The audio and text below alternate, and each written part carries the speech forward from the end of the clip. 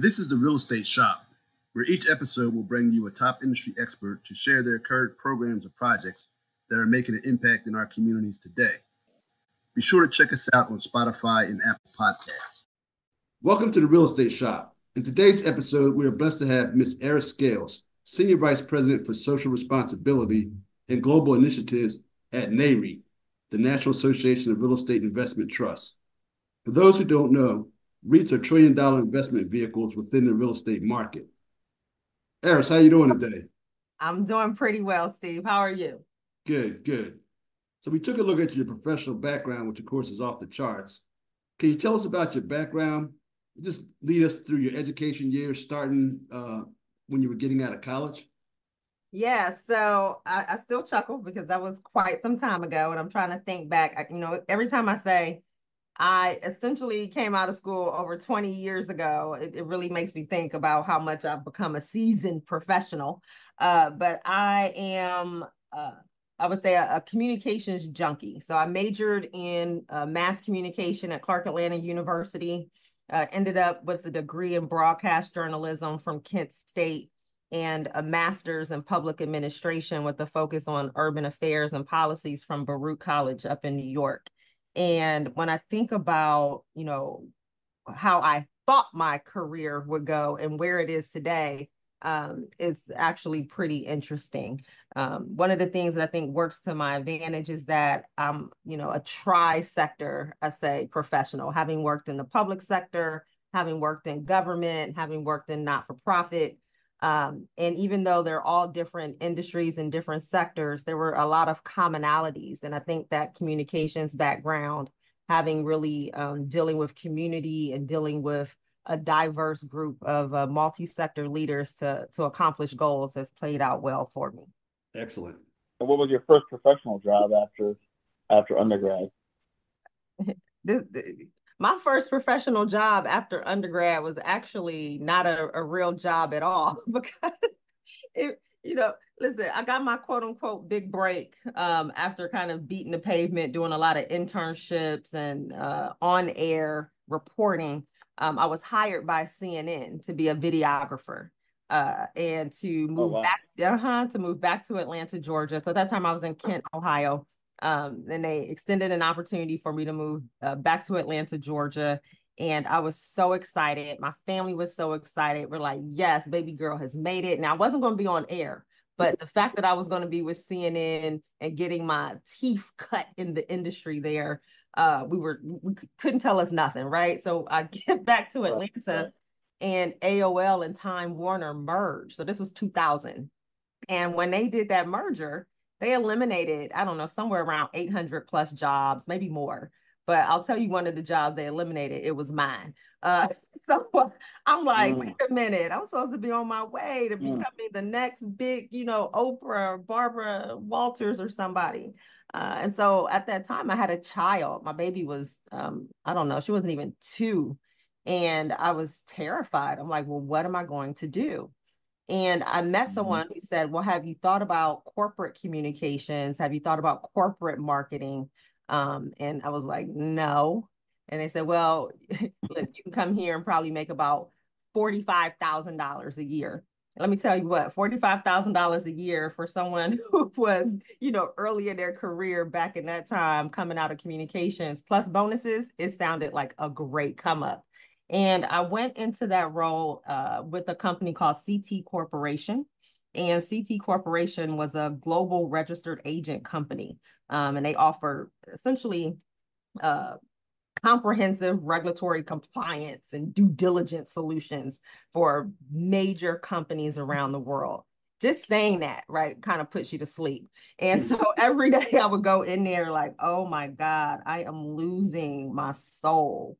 But also what happened during that time is that I would have a lot of conversations with smaller companies and emerging entrepreneurs who were trying to use the services of CT Corporation, but they could not afford the services of CT Corporation. And in having those conversations with them, I would hear a lot about the challenges that they were facing as entrepreneurs and as small businesses.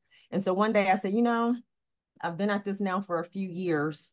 What I would really love to do is figure out a way to take my communications background, this passion that I have, and now this knowledge that I have of working with businesses on the compliance side, and figure out how I can be more of a voice and a connector between like community, constituent services, and public policy. And so that's when I went and pursued my master's in public administration up in New York. Wow. Nice. And then how did you get involved with the Walker's Legacy Foundation? Oh, Walker's Legacy. That was a nice little moment in time. I was very familiar with the founder of that organization. And I think it was really a unique moment because it was at the time where there was a lot of attention on Black, a lot of attention on women, and a lot of attention on entrepreneurs, right? We were on the other side of George Floyd. We had a lot of major corporations and even federal government making major commitments towards supporting some of these marginalized populations. And the founder, she had an opportunity to go do something, and she asked for me to essentially step in and, handle her baby for her while she went and handled some other things. And so it was great. As I think about the work that I did at Walker's Legacy, it really was no different than the work I had been doing prior, leading up to that, when I was doing a presidential initiative, Promise Neighborhood, under President Barack Obama, or whether I was serving under, these 7 different mayors that I've been able to support across the country. It was really about how do you create systems, how do you create policies, how do you create opportunities to build these multi-sector partnerships to really address complex social and policy issues. And so when I think about my career and I think about what I've been doing and even what I'm doing today, that is the underlying theme. It's how do you connect solutions to things that are extremely complex, but require the input, the support, and really commitment of multiple sectors and multiple industries and multiple types of partners. Excellent. So you were pretty busy. I know you, like you said, you did a lot of work for mayors. You went in for Walker Legacy. And then at some point, you decided to found Able Vision, which is still active today. Tell us about Able Vision and what led you on the path towards entrepreneurship. I chuckle at that. I chuckle at many of these things. I just sit here and I've been reflecting like, oh my goodness, how did I end up here and how did I end up there? And I think like many people, you approach entrepreneurship from a couple of different lanes. Like either you have this burning passion and desire to be an entrepreneur because you don't want to work for anybody, even though you work for everybody. As an entrepreneur, you got to work for your clients. You are working for somebody. Or sometimes opportunities fall in your lap. And so when I think about Able Vision, it was twofold. It's like people kept coming to me for services. And when they would come to me, I'm going, well, I need to have a company so that I can capture what you all are going to pay me. And the other piece of that is that I really am fascinated by the kind of, just like the grit and the functionality and the commitment and what it takes to be an entrepreneur. Those are like literally some of my most favorite people that I look up to and I admire. And so for me, it's like I have a service, I have a network, I have a specialty. I should go ahead and profit off of that. And so it's really been, I would say, a labor of love. In 2020, 2021, was extremely focused, grinding, committed, doing so much work that kind of at some points had to turn down clients. And then in 2022, I came over to NAREIT, and we'll talk a bit about that later. And I had to step back a bit, right? And now I'm at a place where it's great because I have a wonderful cadence with NAREIT. I have a wonderful team that works with me at Able Vision. Those lives are separate, and I'm able to lean in even more in different ways. And so with Able Vision, we really focus on a few key things. At our core, it's about how do you take things that are purposeful, but also make them profitable? And how are we taking things that are profitable and working with our clients to make them have purpose? And so we do a lot of outreach and engagement to connect companies, city governments, nonprofit organizations to very targeted targeted markets and target populations. We focus primarily around women, women of color, emerging entrepreneurs, also really working to go in and sit with leaders around how they develop out inclusive operations and strategic planning and evaluation and program development. Because oftentimes, in smaller companies and in smaller nonprofits, they may not have that in-house thought leader or that in-house strategist that they can work with. So being able to offer those services and that support. And then most recently, what I'm excited about is beginning to offer more of a suite of curriculum and services around increasing capacity.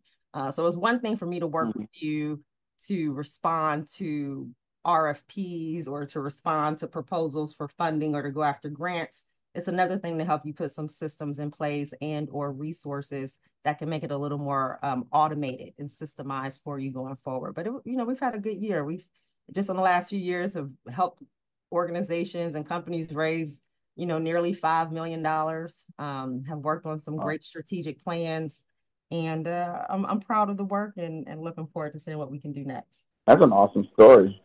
Thank you. What you're together. Yeah. Before we get into your role, your current role at NAREIT, just for the benefit of the audience, do you mind talking about the industry REITs, U.S. as well as globally? Yeah, this is massive is the right word. And I often share that, I've been in economic development, community development for now at this point, like we said, almost 2 decades, well, close to 2 decades, and dealt with a lot of developers, negotiated a lot of deals and just everything in this space. And prior to joining NAREIT, I'll be honest, I hadn't even heard of a REIT. And now that I know what REITs are and what their intent was, I am absolutely fascinated, and I drink the Kool-Aid every single day. So, just a little bit of context. U.S. REITs were established in 1960 by Congress. And at the end of the day, the thought was that this was going to be a vehicle and an opportunity that would give essentially all investors, especially what we call small investors, access to income producing real estate. So it's like a way to democratize real estate investment. And they're regulated by the SEC. So it's something that you can, when you're investing into, I don't want to say, investing is always, you're taking a risk, right? And there's always some level of feeling unnerved about putting your money into things. But this is an industry that's regulated. It's an industry that's been around for quite some time and continues to grow and scale. And so within the REIT industry, there's 14 different sectors. And so when I tell people that I essentially work and represent commercial real estate, they're like, oh, they immediately think about office. Oh, okay. Right? Or people think about housing. But there's so much more to REITs and to this industry than just office and housing. I mean, it's covering things from industrial, it's covering things like self-storage and data centers, healthcare, lodging, timber, like it just goes on and on and on. And so what I think is so amazing about that is that it gives you an opportunity to figure out which of those sectors is most palatable for you, kind of understanding what the returns and the growth is within those sectors and how that aligns with your investment and your growth strategies for what you're trying to accomplish. But globally, I mean, trillions and trillions of dollars is represented, and NAREIT, which is an amazing organization, represents, I think, close to 90%, if not more, of that industry here in the United States. And so REITs themselves own over $4 trillion in gross assets across the US, about trillion. And public REITs have more than 2 trillion in assets. So it's a massive industry. And I think there's amazing opportunity to begin to further work with this industry to connect it to more diverse populations and communities, and to get those communities connected to REITs. Wow, that's awesome. It's kind of hard to get your head around trillion. It is, right? Because we hear billion, and, right, and I'm blown away by that. Right, you actually put an S on that, trillions.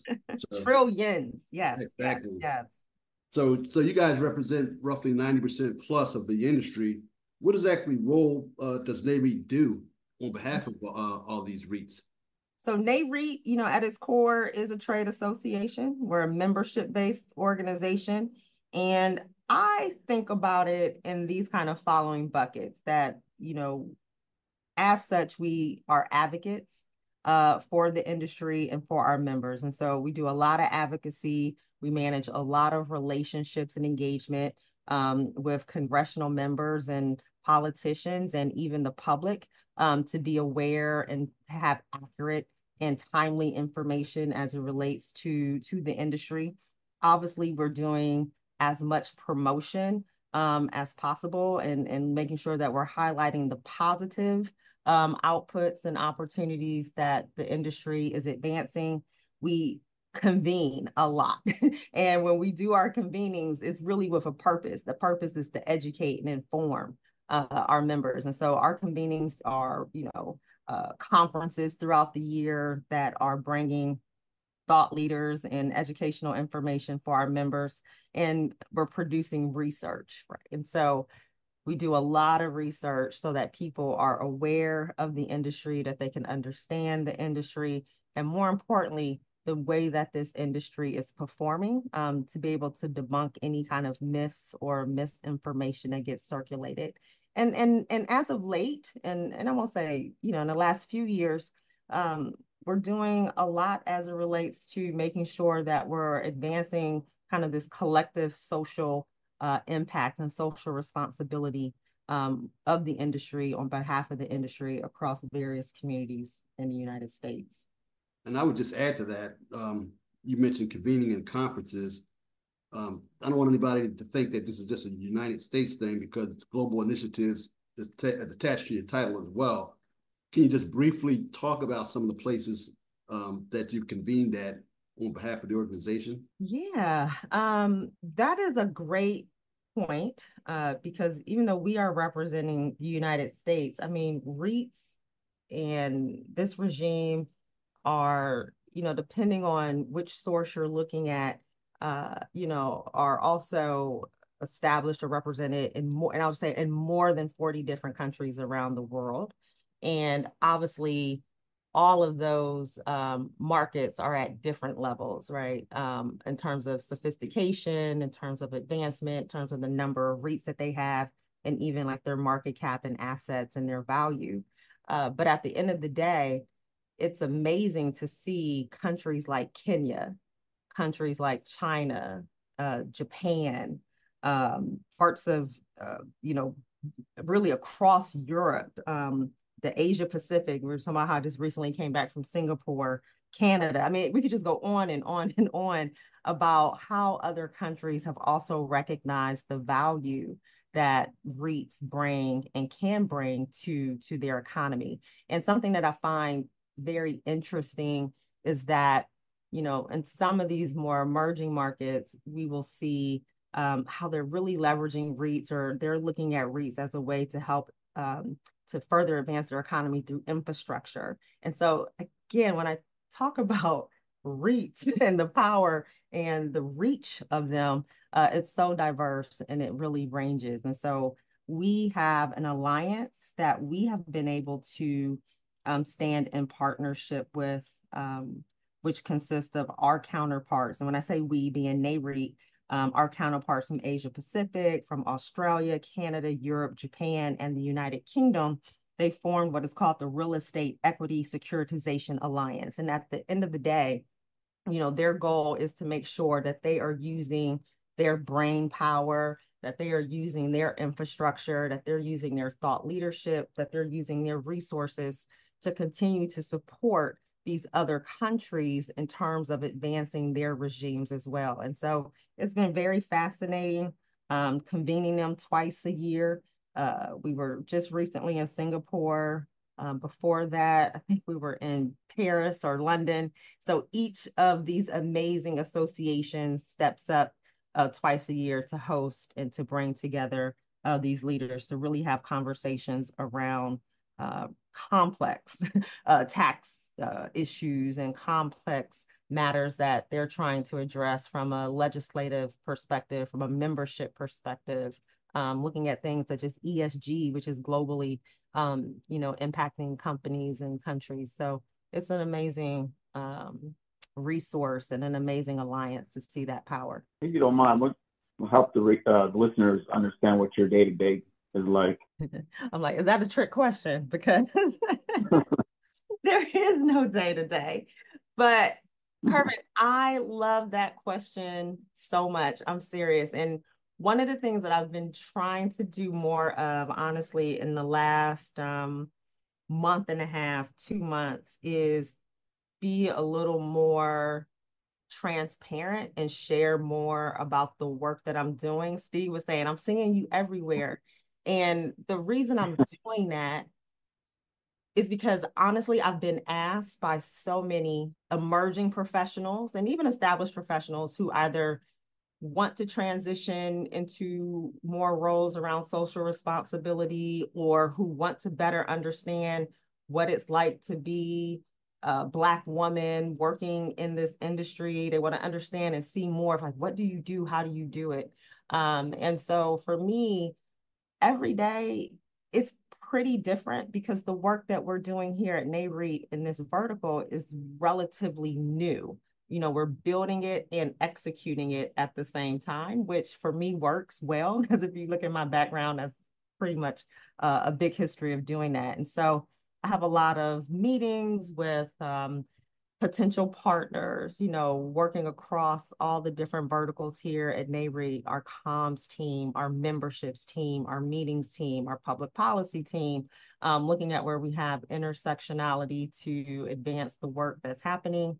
I now have a portfolio of 9 amazing national organizations that we just started to fund in the last year. So, interfacing with them and understanding programs that they're trying to execute, how we can connect that back to our members, making sure that they're on track and feel supported. So it's really, my job does on a day-to-day vary, but it's also consistent. As I think about my days when I was in the public sector, running agencies or being a political appointee, my goodness, it was like drinking out of a fire hose every 5 minutes. And here it's not a fire hose, but it's definitely a drip that comes on a consistent basis. And, my job is to make sure I have the cups that catch it and release it. Excellent. So what I found amazing about your organization, and I think our listeners will as well, is its dedication to diversity, equity, and inclusion. Mm-hmm. So starting with the supplier level, tell us about the initiatives you all have that are diversifying the commercial real estate industry from the supply chain level. One of the things that really attracted me to this role was when I was informed that, we were looking to establish essentially another alliance or consortium that would focus on connecting women-owned and diverse-owned businesses to our members. And, we've already talked about the magnitude of this industry and just the different sectors that are represented. And so when you think about the procurement and the buying power of these companies and them saying, we want to be in a position to understand how we can better support, how we can better identify, how we can better onboard, how we can better procure with diverse vendors, I was all in. And so last year, we piloted because we wanted to make sure that we can use a couple years, because this is brand new. This has never happened really across any other industry, and it certainly hasn't happened here. But how do we use this time to collect data, to beta test, to roll things out, and to really build the momentum and work out any kind of tweaks that we may have as it relates to making sure that diverse vendors are being connected and that our members are ready to be able to expand these types of skills and services to bring into their supply chain. And so what we launched is a consortium called CREDS. And that CREDS consortium is comprised of NAREIT, International Council of Shopping Centers, so ICSC. I know many of your listeners are familiar with them. MBA, which is the Mortgage Bankers Association, NAIOP, the National Multifamily Housing Council, the Real Estate Roundtable, and CREW, which is the Commercial Real Estate Women's Network. So when you think about these organizations all coming together, and that's like a common theme that I think is happening across the work that I do, is that, and that we're doing here at NAREIT, is that it's about building collectives. You know, we can go out here independently, but if we can go out as a collective, we really feel that our reach and our impact is more sustainable, and it's going to be far reaching, right? And so collectively, what we are attempting to do is to create this blueprint that allows for our members to be able to have a single source. Right now, we're using a company called Supplier Gateway, which is a Black-owned company out of Chicago.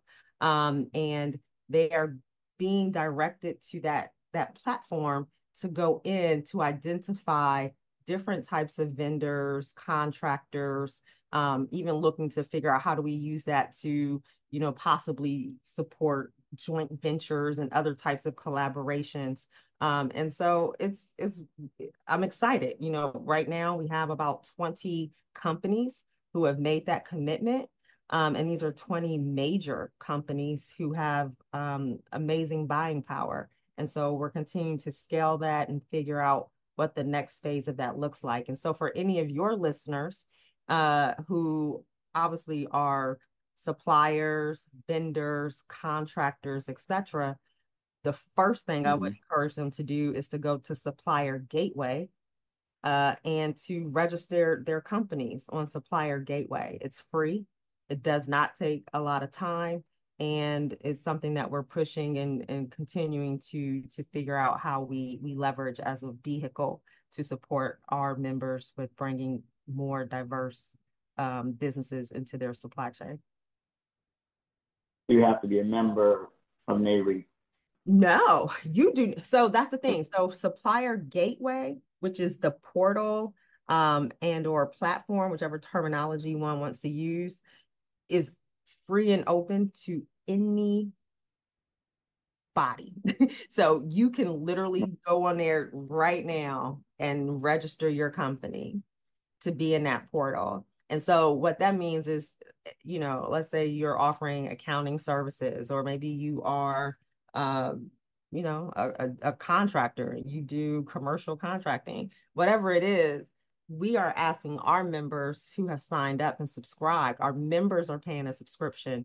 They go in and now they're trying to do a search. Okay, I need X, Y, and Z because they've made a commitment to maybe put to market or to bid out a certain, you know, a certain set of services.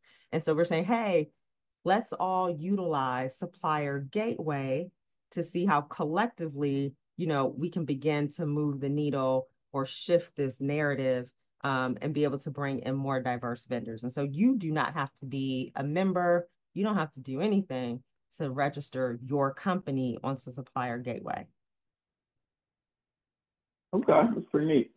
And that's just, you know, I mean, and that's just a part of it, right? And so, because certainly what I say is great, we can have a gazillion companies in that portal, but we also understand the importance of making sure that the companies who are in these portals, you know, next up is like, how do we continue to increase their capacity? How do we continue to foster trust and connectivity between, you know, our members' procurement teams and companies that they haven't necessarily ever done business with before? So that's what I'm saying, like we're, you know, as through this pilot, we're able to see what is working, where we can continue to improve. And it's also what I say is like one of many tactics to address this strategy. And so even with Supplier Gateway and the work that we're doing as this CREDS consortium with all the organizations I just named, you know, we're also, we being NAREIT through our foundation, making investments into nonprofit organizations that are working to increase the capacity of diverse vendors and creating opportunities to connect their, their constituents and their clients and the folks and the businesses that they serve also back to the industry. So we're taking, I think bold steps. We all know that these types of changes don't necessarily happen overnight. It's going to be, I tell people this is marathon work, not sprint work, even though we would love for it to be a sprint.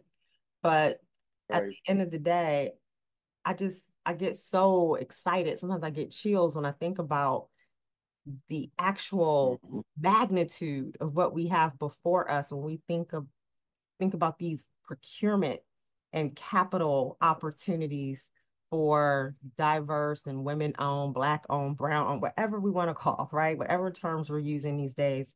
But for those of us who have not traditionally had these opportunities to now begin to have these opportunities to create what I say is like generational wealth building, wealth changing business. And it seems like there's a feedback loop to talk to the vendors and say, hey, what's going on? Is it working? Where some of the roadblocks, and you continue to make the cycle better. That's the goal. And so we're actually assessing now. We're conducting surveys with our members. We're setting up one-on-ones. We're having conversations with the administrator, supplier gateway. We're sharing our feedback collectively as a consortium. And that's what I value, because we could certainly just say, oh, we piloted this for a couple years, and here's what happened, here's what didn't happen, and we didn't make any attempt, right, to make it the best in class or to meet the goals that we initially set out with. Like, everyone takes this extremely seriously, and even our members, they have given us a lot of feedback. And that is something that I continue to value, is that we have members who are vocal. They are very vocal, and we see it as a responsibility to make sure that we respond to what they vocalize to us. And that's really how we ended up doing even this initiative and many of the initiatives that we are launching, because they've shared with us through this amazing council that I get to coordinate, called our Dividends Through Diversity, Equity, and Inclusion CEO Council. So this is almost 30 CEOs who run some of the largest REITs in the world. They convene multiple times a year, and they say, hey, here's what the priorities are that we have in this space. Here where we see opportunities, and here's where we see gaps. And so, pipeline development and recruiting young people into the field has been a big issue. I don't want to say issue, but a big priority for them, and making sure that they're retaining that talent, making sure that we can support them on their journey to diversify their supply chain, among several other priorities. And so what you see, the work that I'm doing, the work that we're doing at NAREIT, is really in direct response to what they have shared, that they want additional support, resources, and opportunities around. Wow, that's pretty awesome. But you guys go beyond just the supply chain. You're also increasing diversity at the individual level as well. Do you have some programs at that level? We do and we don't. And I would say indirectly. And I really, another question that I value, Steve, because when I think about the individual level, I'm thinking about like individual investors who can, start making those contributions into REITs, which absolutely can happen. And we have yet to really, I would say, hunker down and hyper focus to that level.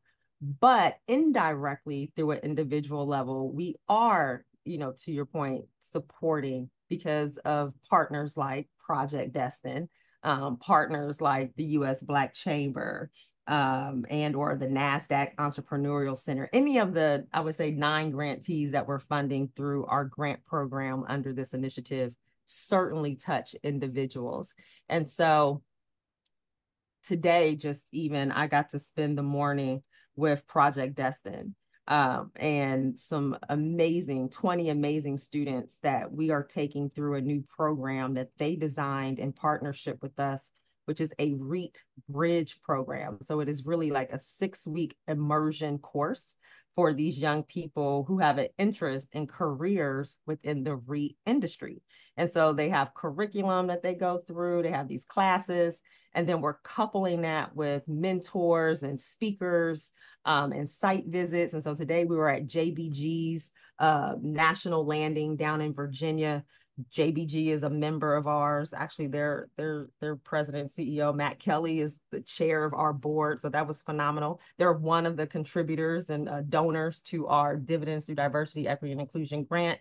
So, you know, that is absolutely, I think, an individual impact. And I heard that 3 of those young people are actually going into jobs when they graduate at REITs. And so that was like, wow, okay. I mean, again, when I say it's marathon work, and I say to folks, every win for me, every bit of a chip at this big mountain that we're trying to break down is literally a win, because those are 3 young people who would not have probably traditionally had opportunities to go into these roles, right? And so now they're going in, they're prepared, they're exposed, they're confident, and they don't necessarily look like and or possibly come from some of the same background or pedigree that we traditionally see within the industry. And so I think that that's progress day by day, you know, one person at a time, one business at a time. It's a lot. No, I would definitely say so.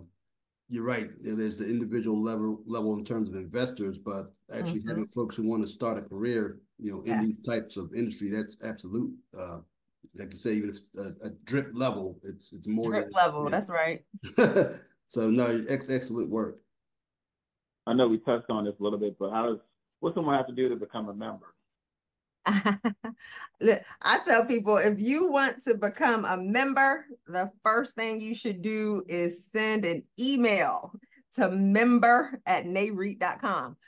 We have an amazing membership team that's led and supported by a group that's been around for quite some time. That's one of the things I love about NAREIT.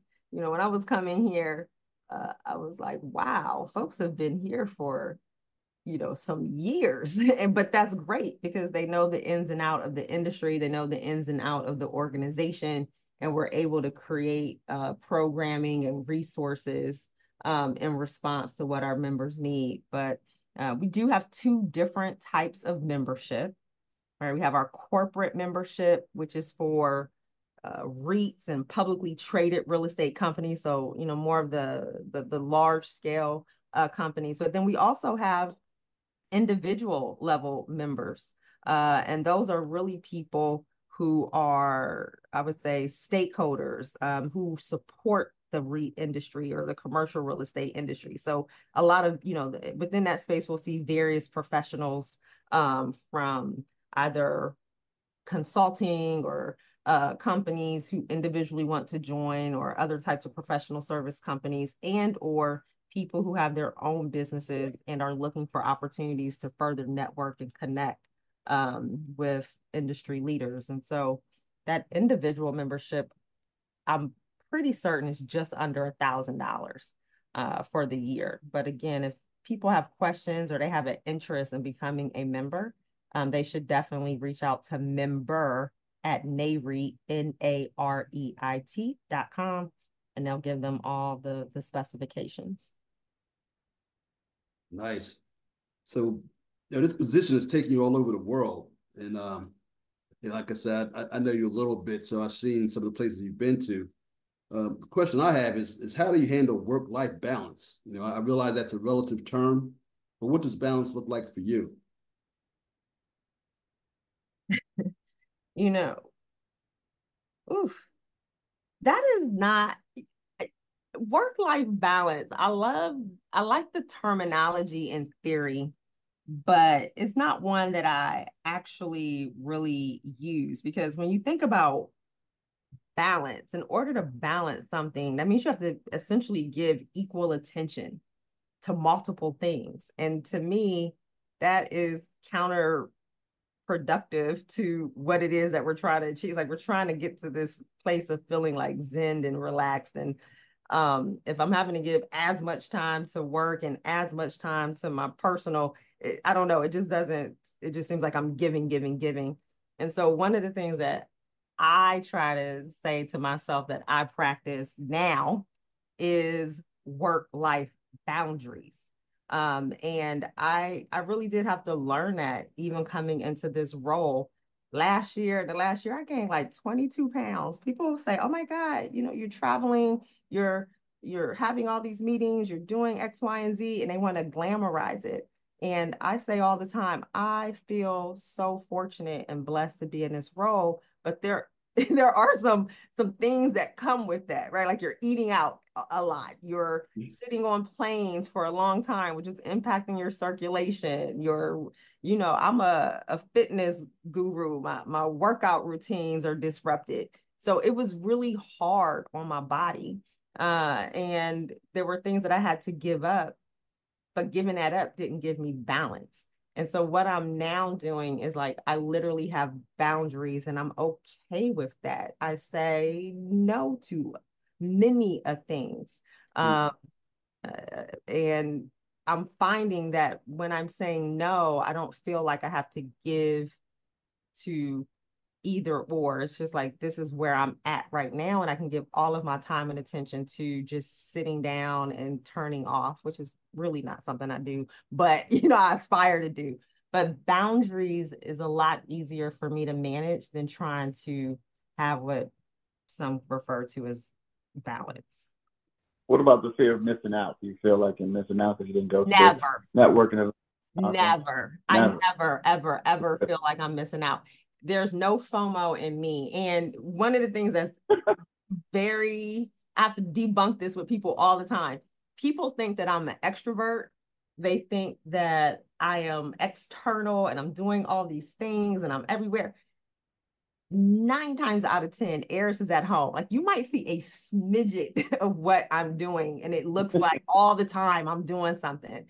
I am a homebody, an introvert. I never fear like I'm missing out. And one of the great things that I do value about this role and the leaders in the team that I work with is that I don't feel like that pressure like you feel when you're working. And I would just say for me, like in the political circuits that I was in, or some of the really brutal corporate environments that I was in, here we do work hard, believe you me, but I do value that they value how we feel. And sometimes my supervisor, she'll call out something and be like, you can say no, Ayris, or I need you to just sit down, or I need you to slow down. And I'm like, okay. Even when I first came in, I had these big goals and I was laying out all these things I wanted to do. And our CEO, he was like, okay,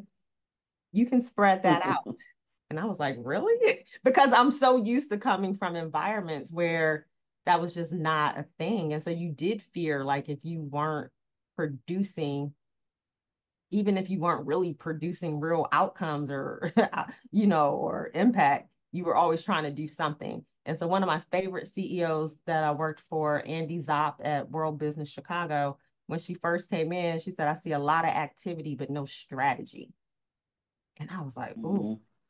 And so when I think about, FOMO in terms of the workplace, you do see places and there are cultures that will create that fear that you got to constantly be looking as though you're doing something for the sake of doing something, but you're not really having an impact. And so I value, one, being a person who never fears that I'm missing out on some social event or some activity.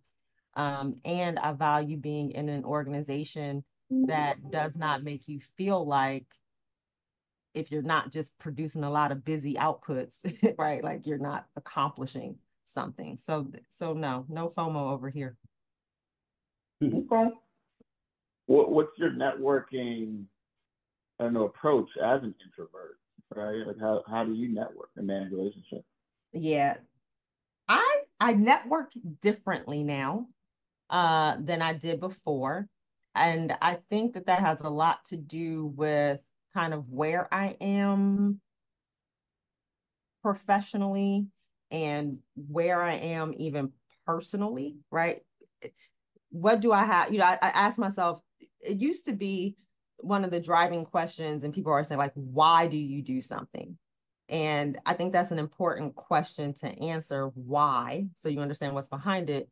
But I also really focus a lot on to what end.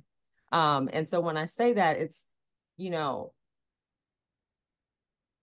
I don't want to say how much networking can one do, but it's like, how much networking can one do, right? My goodness, I have, a couple girlfriends. It's like every other day they are at some event, quote unquote, trying to network. And I'm like, you've been a professional for over 25 years. Like, what is left? Right? You are already at X level. What is left?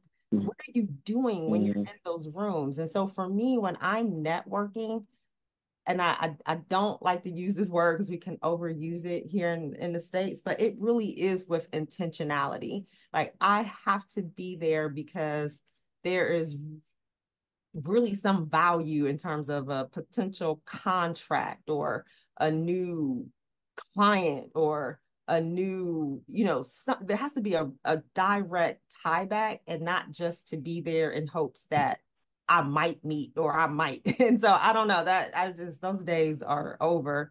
And I think too, in the past, I used to have a lot of responsibility that required me to do a lot of events and activities because of the roles that I was in, particularly when I was in the, working like in the mayor's office or running agencies, and you had to always be somewhere.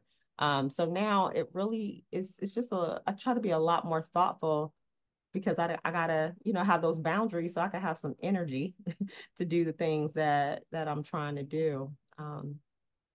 But I get it. I get yeah, you have to know. it. And I was talking with a young lady recently who was telling me too, she's like, I go to all these different things, but nothing is coming out of it. And I said, but what's your priority right now? Like, what are you trying to focus on? Because if your goal is to bring like you're trying to bring more money into your organization, then why are you spending your time going to events that are filled with a room that looks just like you, with everyone who's doing what you do? You're not at the event where there's funders. You're not at an event where there's grantors and donors. And so again, it's like you have to really think about why and what. And so I always just encourage folks to think about who they want to be in front of. Just to add to that, so what organizations are you a part of now? Now that you are more mature in your career? Yeah, I am, a proud member of Delta Sigma Theta Sorority Incorporated. And even just last weekend, it was such a blessing.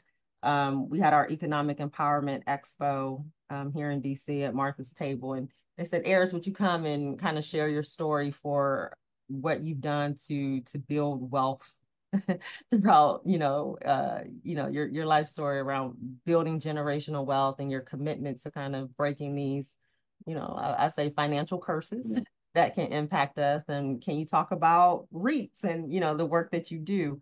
And of course, I'm happy to do that. And it was beautiful to see that room full of women absorbing that information, and the amount of women who followed up. So anytime Delta asks me to show up, I'm going to show up. I'm the president and the chartering president for the National Coalition of 100 Black Women. And so that works me like no other. That works me to the bone. Okay. They have me all over the place, trying to, advance the mission and make sure that the work that we're doing to advocate on behalf of women and girls here in the district. So I'm always going to show up for that. And so there's a common theme with me, really, entrepreneurs and women. I'm super passionate about, giving back to women and supporting entrepreneurs. And so a lot of my civic support and my philanthropic personally support goes within those buckets. But other than that, not much, because I've said no to a lot of things and rolled off of a lot of boards. I serve on the board for Philanthropy DMV. So we're an organization that wants to not wants to, but aspires to support donors here in the DMV, foundations, high net worth, and institutional donors who are making investments into organizations looking to address a lot of the socioeconomic disparities that we have here in the region. So that's it in a nutshell. Well, all the stuff you do, you really don't have to go out and network. Just the organizations and the events that you go to, it's almost organic, I would think. Yeah, it is. And then the other thing I would say that was probably beneficial to you, it's a difference between networking and relationships. And I know you've had some high-powered jobs, in the district and the political scene. So I always tell folks at the end of the day, you can network all you want, but it's a big difference between network and relationships. So yeah, and that for me is a lot more meaningful than, oh, I went and met 15 people at a surface level versus, was able to connect with one person. Even if I connect with one new person a month, I mean, that's 12 people a year. That's a lot on top of what you already have. And then you got to cultivate that. I mean, it takes a lot to properly network. And I don't know, maybe 30 people a week, I'm not even exaggerating, who reach out to me wanting to speak or connect or talk. And sometimes I'm like, and I was like, well, what exactly do you think connect? And I don't mean it in a nasty way, but it's like, what exactly are you expecting from this interaction with me? Like, why because sometimes they haven't even done the research. They might just see a title or a name or organization I'm affiliated with and make an assumption. And so I'm really trying to save them time and energy, because you're gonna get in front of me and ask what and say what. So I hear you. So I would say, just to kind of wrap up the questioning, you mentioned talking to young folks as part of what you do. But overall, what advice would you give to current students or young professionals starting out in their careers? If you had to start all over again, and if you had to start all over again, would you do anything different? Would I do anything differently?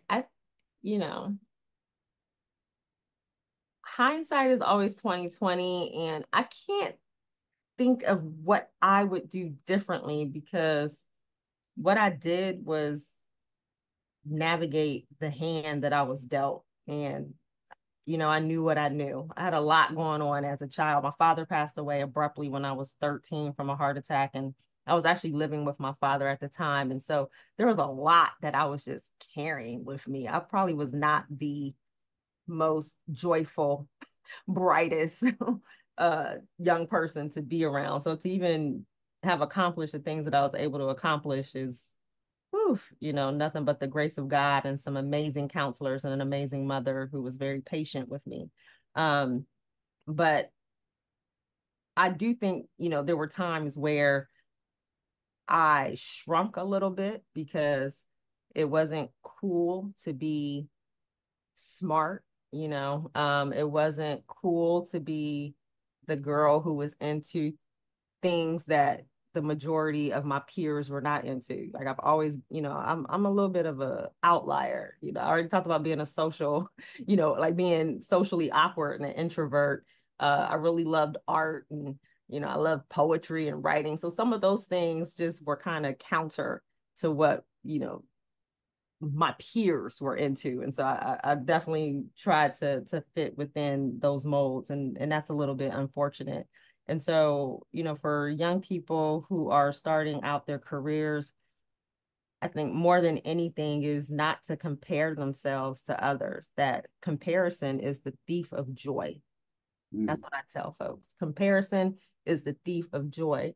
And more so than ever, I think in this day and age, there's just so much through social media, which is all a lie, first of all, that makes you think that, oh, if I haven't hit 30 under 30, I've lost out. Or it's like, what? Like 30 under 30, don't like, wow, you're 28 and you're an expert. And I'm not saying you can't be, but it's like, yo, you got to put in some work. And so when you see those types of narratives being pushed, I think it makes young people have a certain level of distortion.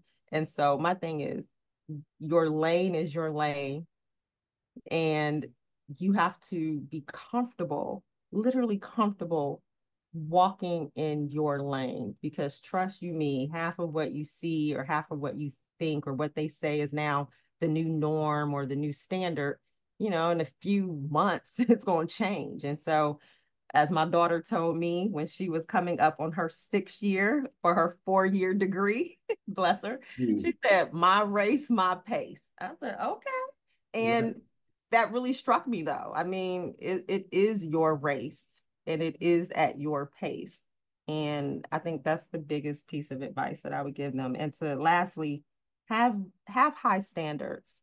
I really like show up fully. Today, when I was out there with those young people from Cedric Bobo's program, Project Destin, I was blown away. I'm talking about the level of excellence, the high standards, the quality of the questions, and just their presentation.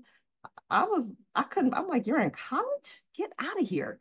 I just hadn't seen that in quite some time. So kudos to him and kudos to them. But you got to show up in a manner in which you really want to be received. And so I think when we see these young folks who come kind of lackadaisical, or not really going a little bit above and beyond or hitting these high standards, and then they get frustrated because they're not getting the kind of due diligence, respect or opportunities that they think they deserve. I'm like, well, why do you think you deserve it? You just you turned in a document that was full of errors, or you Right. didn't even fully think through, so have high standards, show up, and don't compare yourself to others. Yeah, and you probably didn't realize that you said another golden nugget that I really have to highlight it. I mean, you said you navigated the hand that you were dealt with. That's right. Yeah, and I gotta just, for the sake of those out there, I want to highlight that because life comes at you fast, and you really do have to. It's up to you to negotiate those choppy waters. Yeah. You got to, and have the grit and the desire, if you have it, to really figure it out. And so some days I go, man, I should have figured this out, years ago, or I should be at X again, right back to that comparison, or just me being so hard on myself. And it's like, okay, well, who in your family had ever been exposed to some of the things that you're accomplishing or that you're experiencing now, right? You don't know what you don't know. And so that's another thing when we talk about networking and we talk about, moving forward.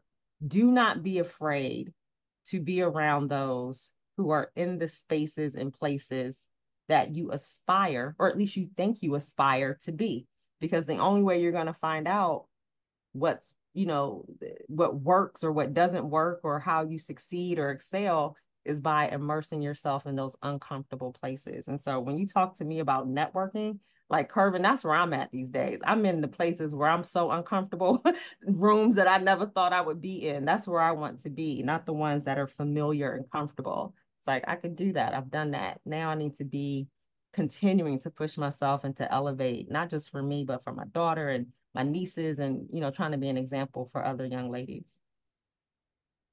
Excellent. Well, great. Well, that's going to wrap us up with another episode of the Real Estate Shop. Ayris, thanks for stopping by and chopping it up with Curvin and I. And we will definitely look forward to dropping this and making sure you get pushed out there. All right. Further. Thank you. I love it. Another day at the shop. Content they can't get anywhere else.